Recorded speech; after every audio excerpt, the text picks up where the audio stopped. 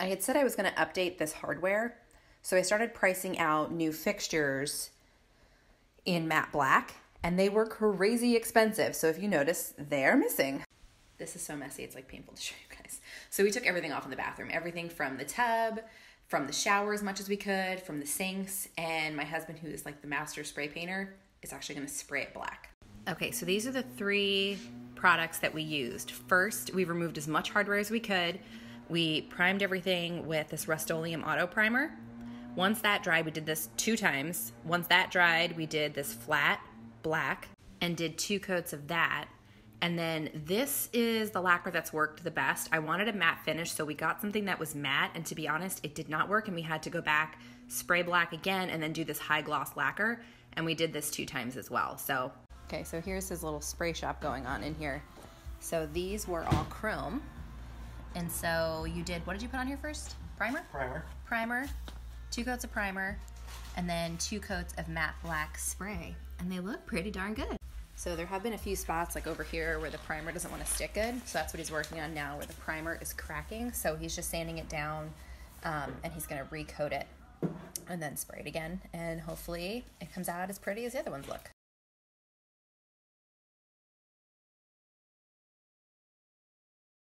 And if you want to know where he got his spray paint skills, it's from the Chevy, because the Chevy is spray painted, the whole thing. So my little hardware is really no big deal after you've spray painted a car. So I am gonna go inside while he's working on this and see if I can't tackle the fireplace for a little while. Stay tuned. So in case any of you decide to rip off your hardware and spray it, just thought I'd show you what's going on outside. So Hubs bought like little wood dowels from Home Depot, staked them in the ground, and then this way we could spray the entire knob, and then the overspray is just kind of getting on the ground, which we can very easily pick up because this is all just leaves falling. So this has worked out really well.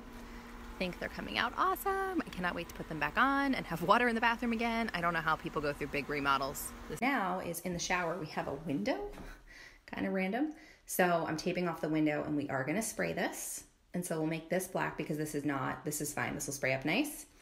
And we're gonna call it a day in the bathroom. Just a little show of how much work it is just to paint that tiny window. Look at all this plastic. This took me like 2 hours to just tape up.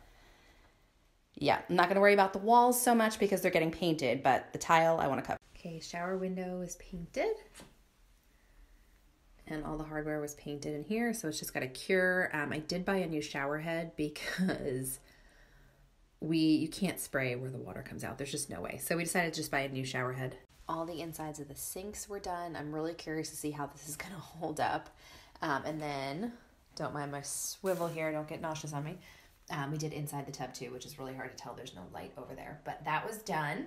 Fingers crossed it all lasts. This is the finished hardware. It looks great. My husband did an awesome job on all of this. I definitely could not have done all this without him. He is my spray paint guy. So tonight we'll be putting all of this back on. I'm super excited. It came out really nice. I just don't know how long it's going to hold up before it starts like scratching and nicking. We definitely won't be able to use anything abrasive, like any scratchy sponges or anything like that on it. These are the faucets down here. So it's definitely going to be a soft cloth situation in this house for a while. Maybe Clorox wipes, white rags, so that's that. But all of this stuff is ready to go back. Maybe tonight, maybe tomorrow. We want to make sure it's really cured and really dry before we put it back. And these are the hooks that I talked about. I took down my towel bars, and I'm going to put these up in place of where those towel bars